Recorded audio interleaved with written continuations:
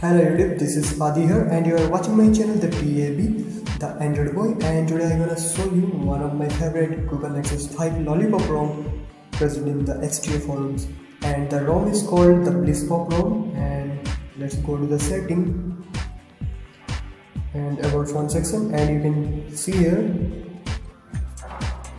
model number is Nexus 5, Blisspop version is 1.7 and it is based on the latest Android which is 5.02, and it is a cyanogen mode ported ROM, and the kernel it is provided with is 3.4, which is the best cyanogen mode kernel, and believe me, it has a decent battery life. I am getting around 8 to 10 hours of battery life using this ROM with moderate use.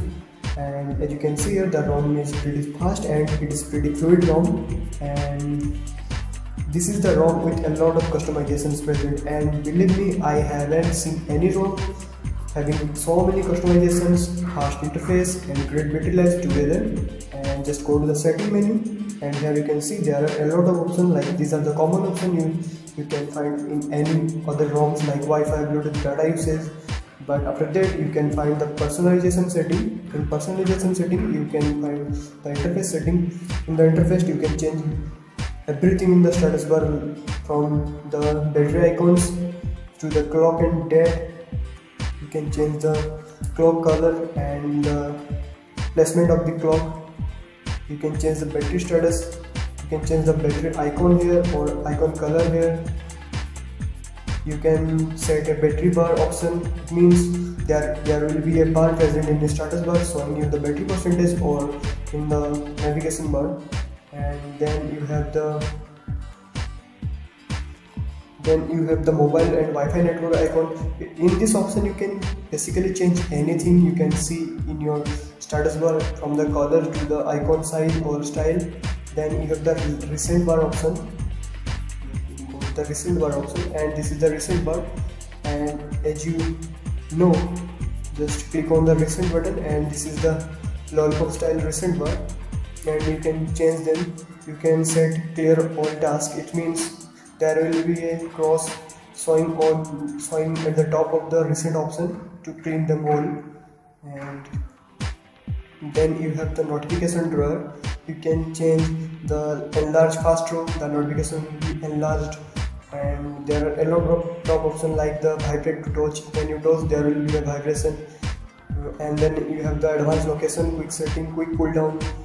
I already mentioned that in other ROMs. What is quick pull down? It means when you swipe from the right, it will show you the quick toggles, and if you swipe left from the status bar, then it will show you the notification.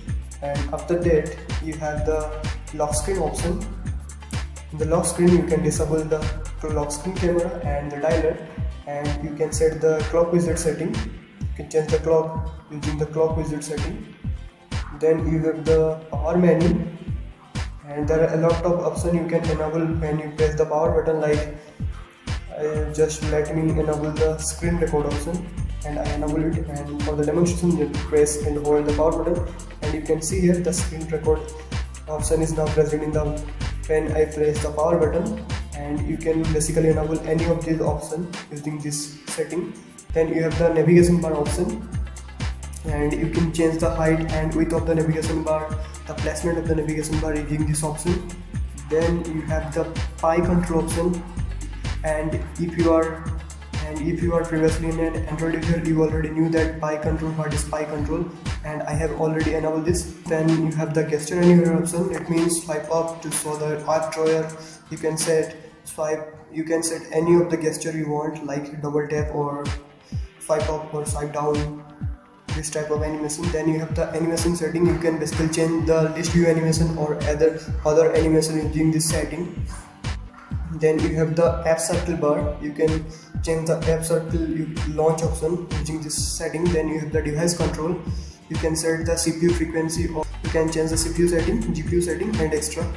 And it is a featured tech ROM. There are a lot of settings you can see here in this ROM, and there is a audio update here. You can download the audio updates from the Blisspop sites using your ROM. You can download the GFs also using this ROM, so you don't need to download the ROM or any GFs. separately. You can now directly download this from your phone, and as you can see, there are a lot of customization present in this ROM, and it is pretty happy ROM, and having so many customizations, still it is a pretty fast ROM and giving me a great battery life. And for my opinion, there are two other ROM which are great, like the Cyanogen Mod 12, and it is based on the Cyanogen Mod 12. So all the Cyanogen features are present in this ROM. And the other ROM is the Screwed ROM. I like the Screwed ROM also, but this ROM is from the aspect of a great customization ROM. This ROM is perfect, and you can easily use this as your daily driver. And if you want a ROM with a lot of customizations, fast, fluid, and great battery life, then this ROM is perfect for you.